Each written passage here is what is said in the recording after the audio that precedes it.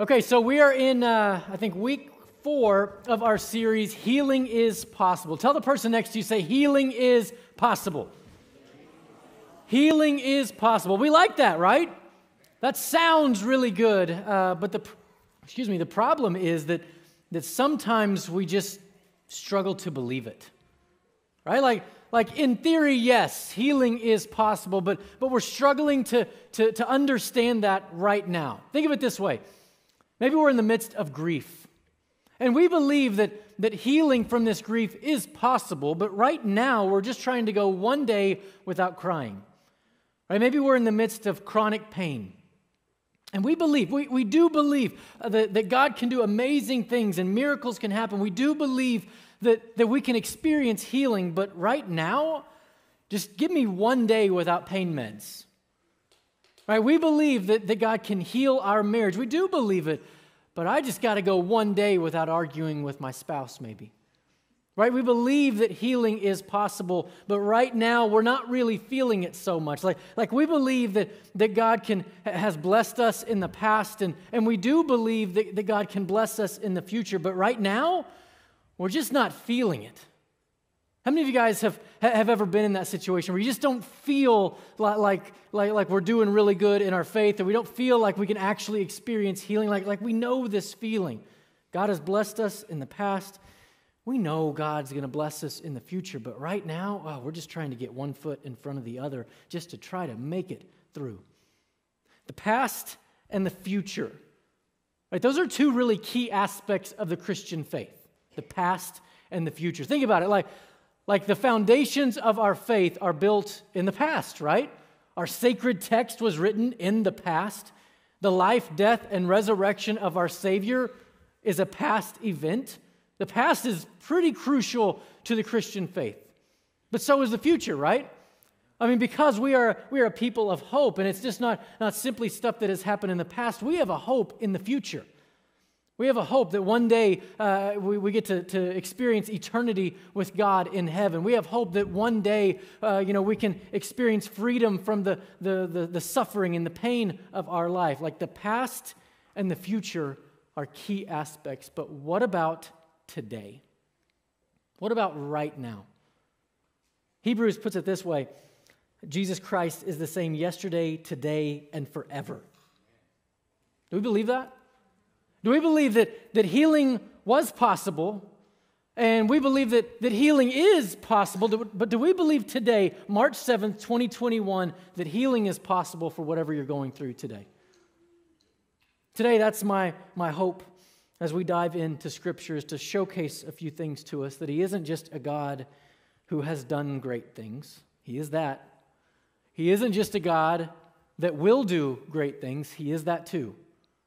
But He is a God who is doing great things in your life. Might have to squint, might have to look, but He's right there. He's doing great things today. And I don't know what we're coming in with. I don't know the struggles that we have just to get in the door. I don't know all the issues we face, whether you're here in person, whether you're watching online. But today we're going to see that God brings healing today. To see this play out, I want you to grab your Bibles if you have a Bible, and if you don't, go to the YouVersion app. I want you to do this, all right? We're going to have it on the screen, but there's a reason why I want you to actually look this up, all right? And so turn to Psalm 23. We're going to be kind of seeing how God is the God of today in one of the most famous Psalms there is, Psalm 23. Many of you have heard this. Some of you might have it memorized. Some of you, maybe there's going to be certain aspects of it. Oh, I remember that. I heard that verse whenever I was a kid. But I just want to kind of dive into this together to see that God is great today. Okay, let's read this together. You follow along as I read it. The Lord is my shepherd. I shall not be in want.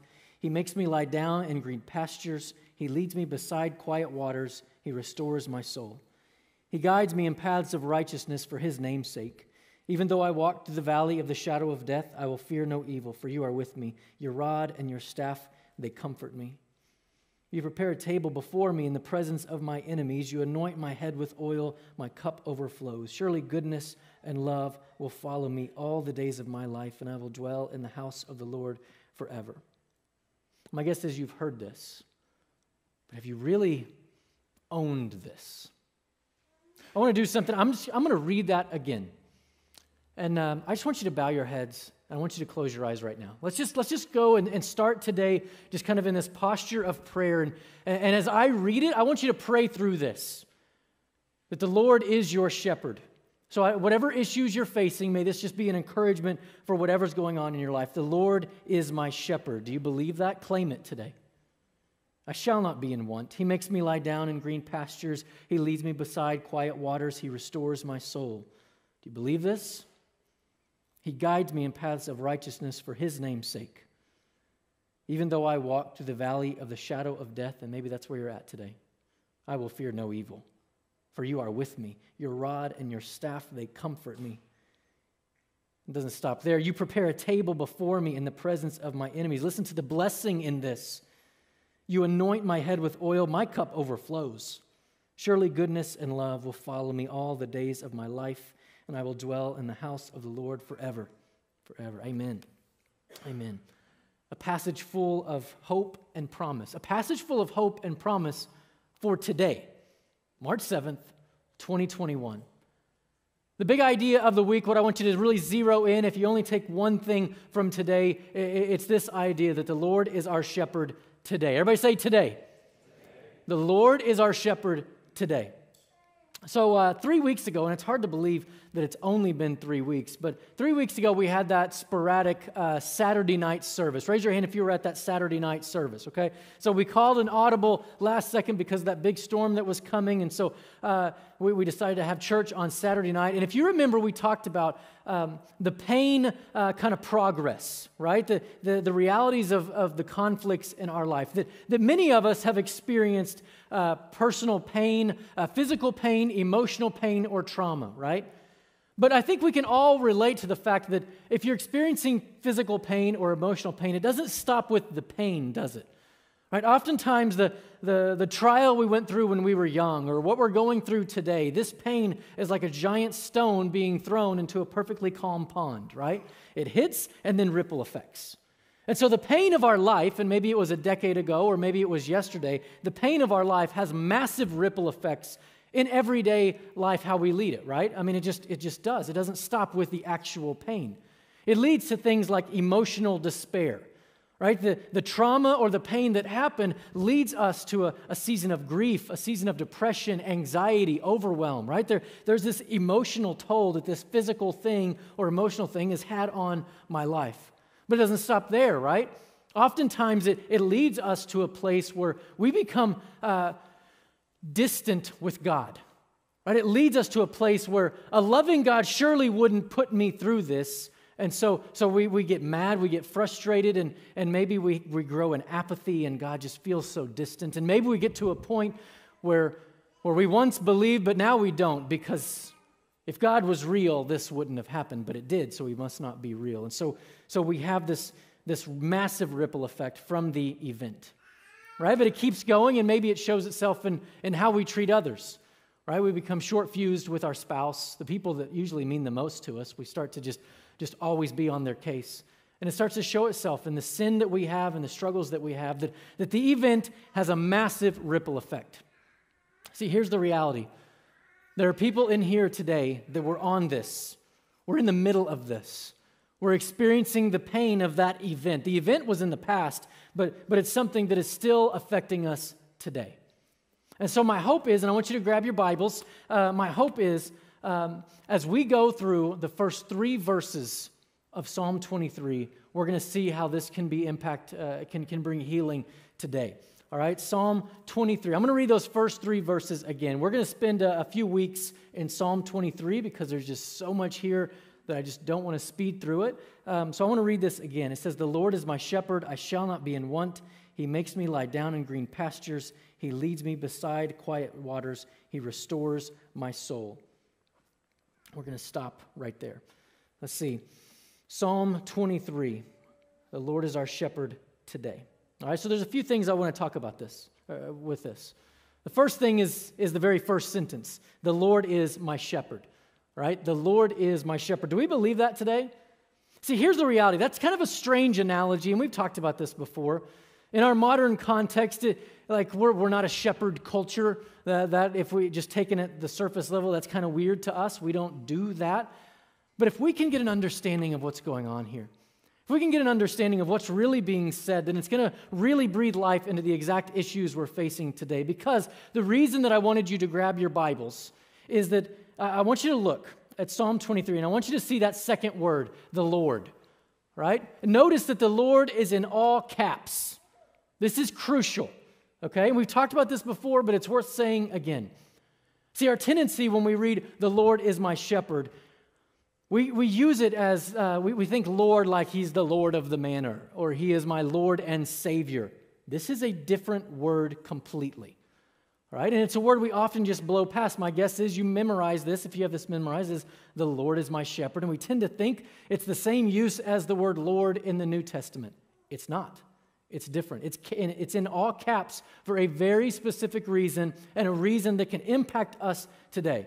See, every time you look in the Old Testament, you're going to see this a lot in the Old Testament. You're going to find that in reference to God the Father, Lord is in all caps every time, right? But there's a reason that it's this way. It's speaking of Yahweh, the name of God the Father. See, when you see Lord in all caps, the reality is it's capital YHWH in the original language, Yahweh. If you're ever bored, and some of you are like, that's right now with this whole language thing. If you're ever bored, Google the word tetragrammaton. Okay, just tetragrammaton. Now, I don't know what tetragrammaton sounds like to you. It sounds like to me like something on the space shuttle or something, tetragrammaton. I don't know.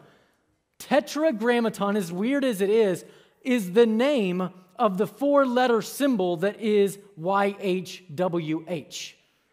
It is the name of the symbol that represents the name of God the Father, Yahweh.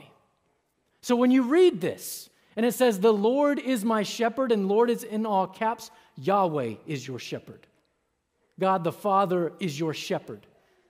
And this is huge. There's a reason why we can go to church our entire life. We can be raised in church and be unfamiliar with this. There's a reason that maybe the term Yahweh seems kind of foreign to us. There's an actual reason for this. It's because in the early days of Jewish tradition, you couldn't say the name Yahweh. It was too reverent to even speak. Right? That's not biblical. That's just the Jewish tradition. And so when they translated the Bible, all right, newsflash, the Bible was not written in English. All right. When they translated the Bible into English, to keep you from saying the name of God the Father, they used Lord, all caps. So every time you see Lord in all caps, it's Yahweh, the name of God the Father. And this is what just can lead us to really being blown away by the Scripture. So grab your Bibles, flip over to Psalm 148. All right, Psalm 148. Because this really comes alive when we understand that Lord is an actual name. Yahweh, YHWH, or Yod-Heh-Vav-Heh in the Hebrew. All right, it really comes alive right here in Psalm 148. This is what it says. Praise the Lord. I don't know if it is in here. It's not in all caps here because everything's in all caps. But Lord is all caps. Praise Yahweh. Praise Yahweh from the heavens. Praise Him in the heights above. Praise Him, all His angels. Praise Him, all His heavenly hosts. Praise Him, sun and moon. Praise Him, all you shining stars. Praise Him, you highest heavens and you waters above the sky. Let them praise the name of Yahweh.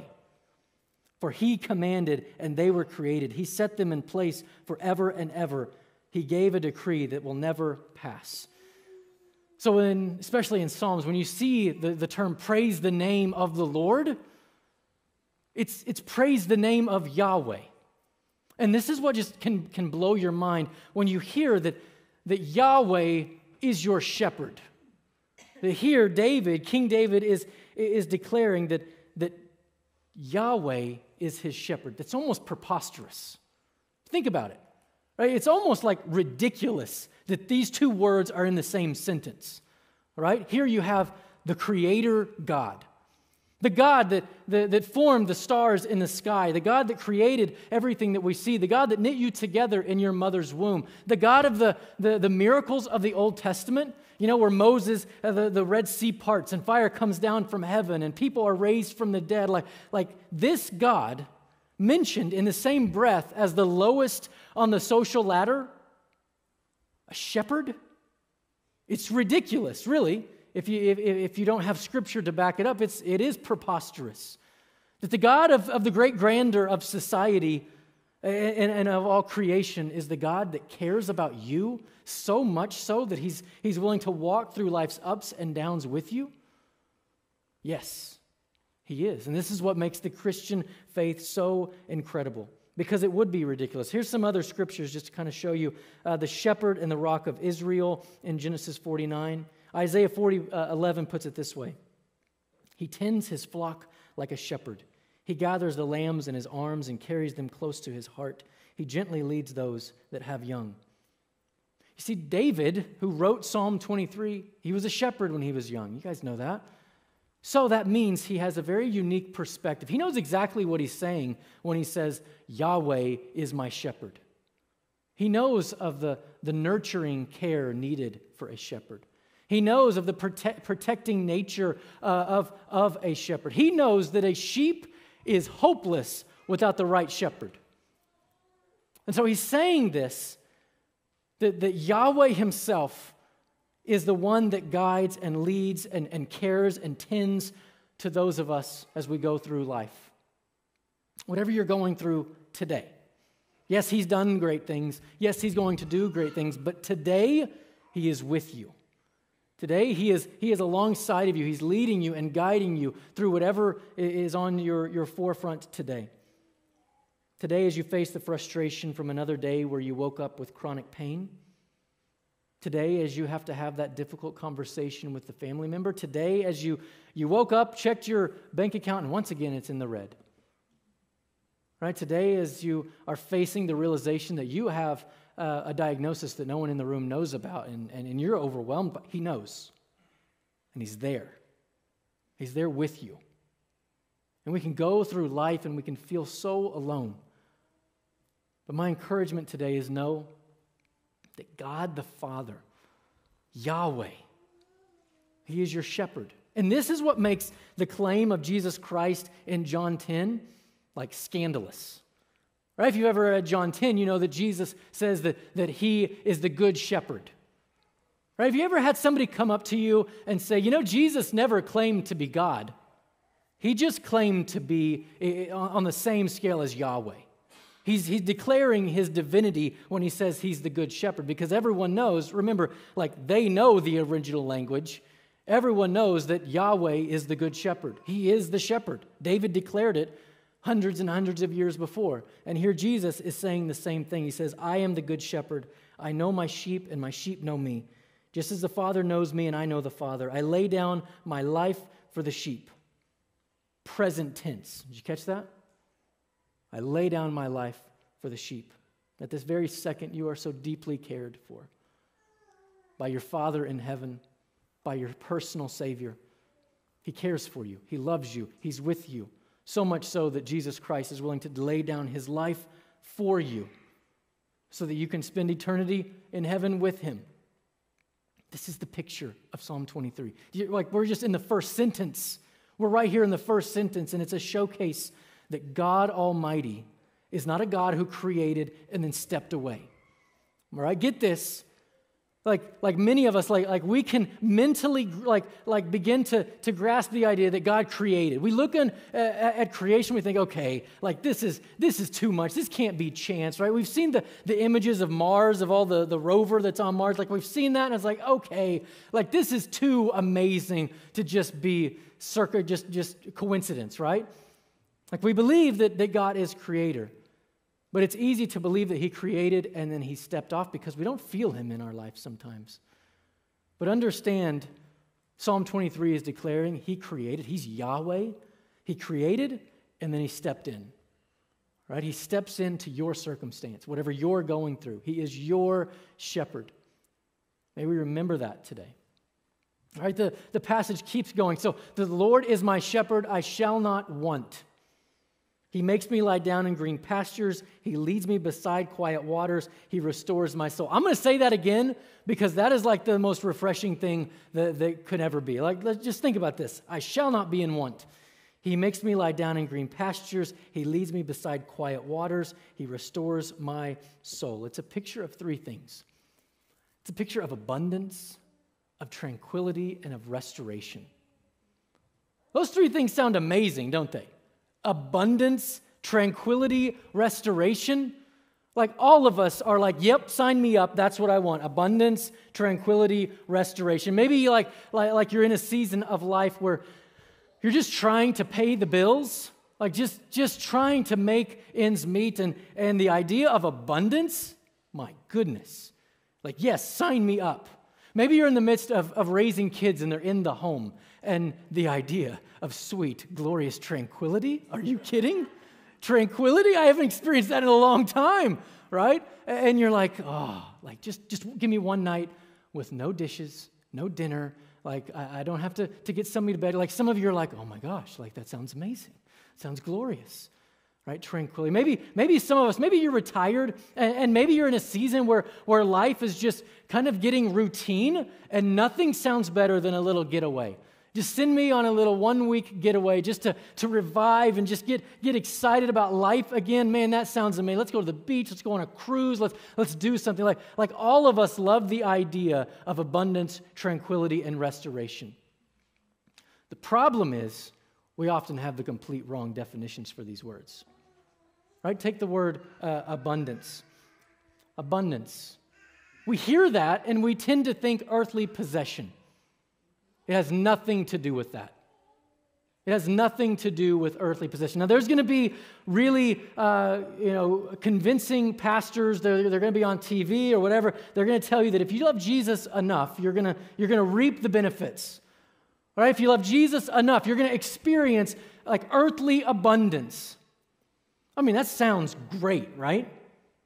Except that there's like a major problem with this. What does Jesus tell the rich man when the rich man's inquiring about eternal life? What does he say? Get rid of it. Go sell it. It doesn't matter. Right? And so we think like abundance, no, like stuff. This sounds amazing. And so we spend our life trying to gain this. But understand this. There are followers of Jesus that live in huts that have more abundance than Americans that have 6-figure incomes and sweet rides.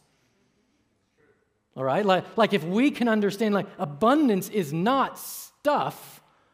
Abundance is provision from God. It's blessing from Him. It's His abundance. It's His life like pouring out on our life. And this is a game changer that we can experience this abundance.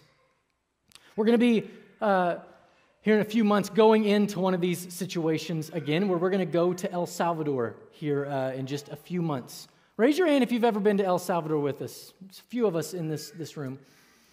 So the reality is because of COVID, we haven't been going on mission trips. We missed last year's. But in June, the first week in June, we're going to be going again to El Salvador to minister to the people there and to be a part of a Christian school that's there, help on some building projects. And we're going to have an info meeting on March 28th, if you're just somewhat interested. All right, you're not signing up to go, but somewhat interested. It's going to be the first week in June, but that info meeting on March 28th. And when you're there, you're going to see people that have nothing. I mean, they have nothing. Their house is literally a pallet wall with a tarp roof. They have abundance, right? Because they have the Spirit of God in their life, and it's evident in the way that they lead their life. John 10:10, the thief does not come except to steal and to kill and to destroy. I have come that they may have life, that they may have it more abundantly. Not that they're going to be rich. Abundance, tranquility, and restoration. We spend our lives often trying to pursue these very things because we want them. Right, everyone here, everyone watching at home, like we want these things. And so we take the job that tends to lead to more abundance. We've picked the path in life that tends to lead to more tranquility. And so we do whatever it takes to attain these things, yet oftentimes we're going down the wrong path. See, we say we want abundance. All right, we say we want abundance, but what we really want is more money. Green pastures aren't for bigger bank accounts. Green pastures are for spiritual nourishment that only He can provide. Right? We say we want tranquility. What we really want is just to be able to have time to veg out on Netflix. That's what we really want. We want more Netflix and more sleep. That's not what calm waters bring. Calm waters bring tranquility to the soul, that you can be in the midst of the most stressful season of work, in the midst of pain and suffering, but there's tranquility. This only comes through Him. We say we want restoration, but maybe what we really want is just to get rid of that feeling of guilt that we have for that thing that we did last week. The presence of God, it doesn't just get rid of like the guilt. It gets rid of the whole sin, right? Like it's we're short selling it here. It's so much more than we can fathom. The Lord is my shepherd. Ezekiel says this. God says this right here in Ezekiel. I will tend them in a good pasture, and the mountain heights of Israel will be their grazing land. There they will lie down in the good grazing land. There they will feed in the rich pasture on the mountain of Israel. My hope today is that we begin to understand if we long for abundance, tranquility, and restoration, it's only going to be found in Him. It's only going to be found is if He is our shepherd, not other things. Because it's noticeable, in all of our lives when the Lord is not our shepherd, when Yahweh is not our shepherd. It begins to show in different areas, right? Maybe we're in the middle of this little conflict season and we can't get out of it. We've been in it for forever, right? We've been mad at God for forever. We've been mad and frustrated and anxious forever, and we're not getting out of it, right? Maybe we've been irritable for a really long season because we're so frustrated at life that nothing seems to be going right. It's often because we have put other things as our shepherd, as the one leading us, right? We know this, like maybe it is finances are our shepherd. Wealth, gaining wealth, that's our shepherd. That's our guide. Do whatever it takes to gain more money. Maybe, like in the season we're in, maybe it's political, right? Maybe our political party is our shepherd, right? And so we determine our views, whatever our political party, they're the ones leading us. And so if something goes great, we're doing great. If something goes bad, we're doing terrible. The political party is to never be our shepherd. Yahweh is not second to any, even a political party. And so we make these other things our guide, right? Like selfish things and prideful things and things that look really good, but we often make these other things our guide. But it is Yahweh that is to be our guide. If you want abundance, tranquility, and restoration, it's only going to come if we allow the Lord to be our shepherd. That's it. The big idea of the week, the Lord is our shepherd today. Whatever you're going through in life, may we remember that Yahweh, every time we read it in the Old Testament, all caps, the word Lord, that this is the name of God the Father. It's a name we should be teaching our children. It's a name we should be praising constantly. We're going to sing a praise song concerning that name here in a second. But may we remember that Yahweh is our shepherd. And may we remember that the only way to have abundance, tranquility, and restoration, the things mentioned in those first few verses, the only way is to make the Lord our shepherd. As heads are bowed and eyes are closed, I want to read this passage to you. So we have an action step I want to lead us to. The passage is Psalm 42, 1 through 2. It says, "As the deer pants for streams of water, so my soul pants for you, O God. My soul thirsts for God, for the living God." I have an action step for you as your heads are bowed and your eyes are closed. Sit in the pasture and drink the water. Sit in the pasture and drink from the waters. Here's the deal. What does that mean? If you're not a follower of Jesus today, and you've come to church, or maybe you're watching online, but He's not your shepherd, today is to make God our shepherd. To make the Lord our shepherd, to make Yahweh our shepherd, to make Jesus our shepherd. So maybe it's to confess our sins and to declare that He is to be the one that is to lead our life from this very moment on. To sit in the pasture and drink from the water. If you are a follower of Jesus today, I have a huge, impressing concern for you. Church, it is so easy right now to just do the church thing. Often tie it to a political party, and we're doing just fine. God, my challenge to you from God is to lean in to Him being the shepherd of your life, and this week, finding time to be alone with Him. There are people you can come in every single Sunday, and you can go every single day of the week without leaning into a relationship with Him. My challenge to you is find the time. Find the time to dive into your faith. Find the time to sit in His goodness, to sit and drink from His waters, read His word.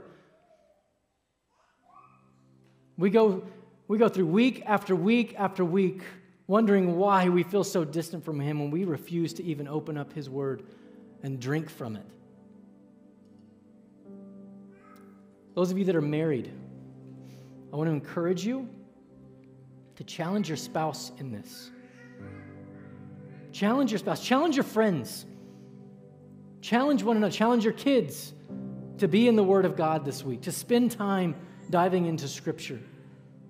How dare we be a people that claim Christ yet refuse to listen to His words? As heads are bowed and eyes are closed, I just want us to have a time of really just confession and a time of just kind of being vulnerable for a second. I want you to raise your hand. If you're going to be honest with yourself, you haven't made the Lord your shepherd lately. Other things have been your shepherd. I see hands all over the place. Other things are often our shepherd. I want you to raise your hand if you've sought abundance, tranquility, and restoration in anything but our Savior. I want you to, that's got to be all of us. I got 2 hands up on that one. Surely the vacation will bring it, right? No, it won't.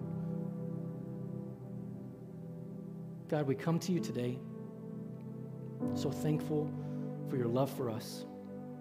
So thankful that though you are the creator God, you are this infinite, all-powerful God of the miracles, the God of these ancient stories. You're the God of yesterday and you're the God of tomorrow. But we thank you so much, God, that you're the God of today. We praise you, Yahweh. And God, may you lead us to that life of abundance, tranquility, and restoration, but may it be because we are leaning into you as our shepherd. Forgive us when we try other things and we try other means to try to attain these things. It's only going to be found in you. May we remember that today. We thank you for the good shepherd that laid down his life for us. And though we are deeply sinful people, we have a Savior who has paid the ultimate price for us so that we can spend eternity with you, so that we can experience the kingdom of heaven right here in the present tense. God, we thank you for your goodness. We thank you for your love. It's in Jesus' name that we pray. Amen.